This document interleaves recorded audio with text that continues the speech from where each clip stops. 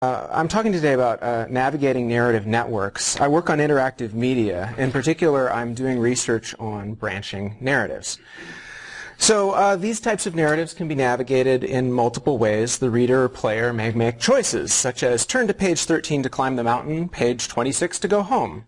Press A to accept the mission, press B to decline. Or how do you respond? Click truth or lies.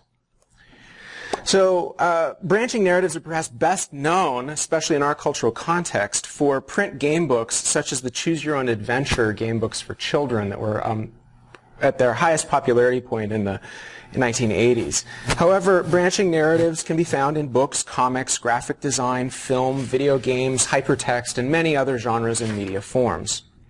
In fact, UC Santa Barbara has one of the largest collections in the world of such material, since the UCSB Library Special Collections recently acquired the Demian Katz collection last year. It's a pretty impressively historically deep and materially and linguistically broad collection of such material with thousands of volumes. Often branching narratives are navigated by using a metaphor of space. So in graphic design or comics, space may organize the page, the viewer explores the choices and moves through page space with their eyes. We can label and unpack this visual space to understand the choice network that it contains. So you might do it something like this, using data structures to emerge at a set of decision points. In books, a network of relationships connects pages somewhat invisibly through the codex form. A common convention in interactive readers is to diagram these relationships, creating a kind of a napkin map of their book.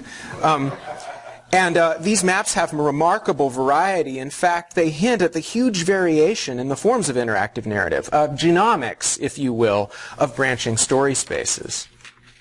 So returning to books, I hope you can see that, we could use a similar mapping strategy to organize and connect actual book pages, much like we did with interactive comics. So this is a diagram of an actual Choose Your Own Adventure book connected in such a way.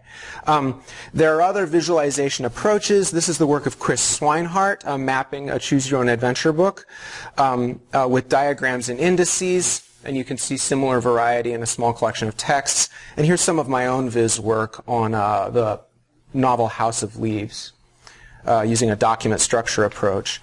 So in conclusion, what are the shapes of interactive narrative stories? The next step is to survey thousands of works, and once we know more about these shapes, ask ourselves how we will read and write such stories differently, what's the past of such storytelling, and how will we invent its future?